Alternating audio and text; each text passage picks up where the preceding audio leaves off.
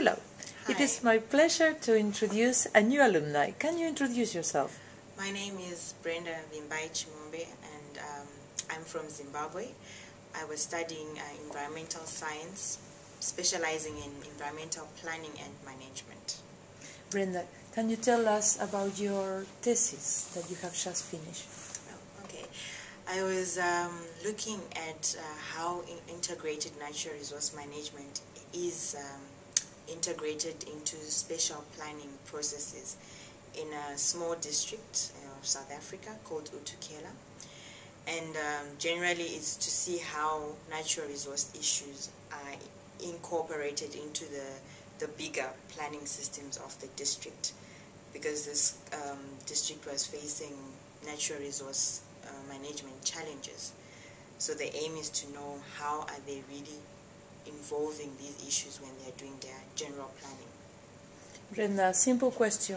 What was your postdoc work before coming at IHE?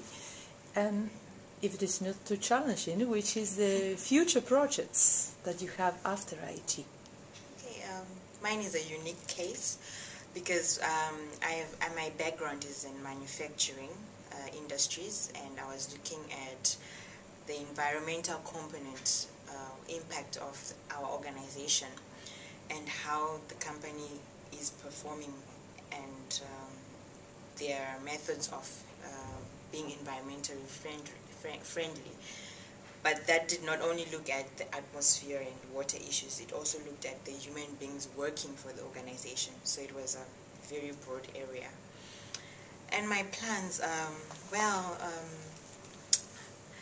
I would want to go back and get into the industrial sector as well.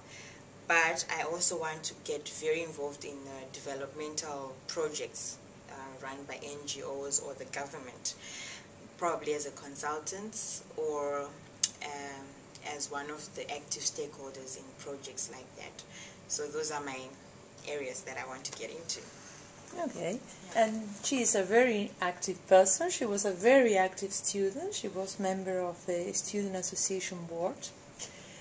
And, well, 18 months is at UNESCO-IHE in Delft. Can you tell us something that you will never forget, or some 3 words over that experience? Very challenging in 3 words. 3 words. Or okay, I met many different people from many different countries. So on that's already something. Getting used to how people talk and how people think and the reaction. Sometimes you cannot touch someone's hair, sometimes you cannot hold someone's shoulder. So to me that was very interesting.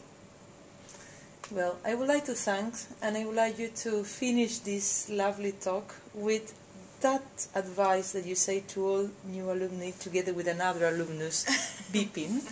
And please. Okay, so I'll say keep in touch, and keep in touch. Brenda, thanks a lot for your words. You're welcome. Thank you.